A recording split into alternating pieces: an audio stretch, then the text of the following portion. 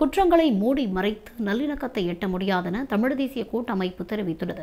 இந்த வருடத்திற்கான வரவு செலவு திட்டத்தின் பொது தொழில் முயற்சி, கண்டிய மரபுரிமை மற்றும் கண்டிய அபிவிருத்தி அமைச்சு, டிஜிட்டல் உட்கட்டமைப்பு வசதிகள் மற்றும் தகவல் தொழில்நுட்பம் பற்றிய அமைச்சரவை அந்தஸ்தற்ற அமைச்சு மற்றும் விஞ்ஞானம், தொழில்நுட்பம் மற்றும் ஆராய்ச்சி பற்றிய அமைச்சரவை அந்தஸ்தற்ற அமைப்பு மீதான நிதி ஒதுக்கீடு தொடர்பான குழுநிலை விவாதம் இன்று நாடாளுமன்றத்தில் இடம்பெற்றது.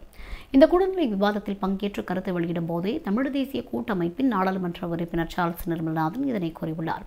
யுத்த குற்ற உண்மைகள் கண்டறியப்பட்டு வெளிப்படுத்தப்படும் வரையில் மறப்போம் மன்னிப்போம் என்ற பேச்சுக்கே இடமில்லை என்று தெரிவித்த அவர், குற்றங்களை மூடி மறைத்து நல்லிணக்கத்தை எட்ட முடியாது என்றும் சர்வதேச தலையீட்டில் தீர்வுகள் வேண்டும் என்றும் அவர் வலியுறுத்தினார்.